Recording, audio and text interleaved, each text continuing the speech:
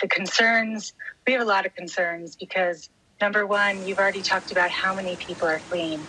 It's pretty remarkable how many people have crossed international borders, both to Poland, Hungary, Moldova, Romania, all the neighboring countries, like you said. So, number one, we're concerned about the numbers of people and the ability for these neighboring countries to really receive them and host them. And as for women and girls, we're concerned about many things, including sexual and gender-based violence, including exploitation, including, like you said, mental health issues for everyone. They've left loved ones behind, and there's a lot of trauma that these refugees have experienced really in just a week.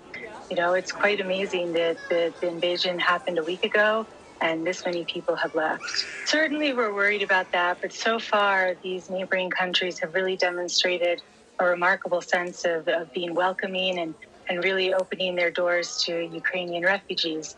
Now, the challenge is, will they do that for other refugees? And will policies be improved for other people fleeing other places? But certainly the unity that the EU has had around this issue, and really the rest of the world as well, has been encouraging to see. And we just hope that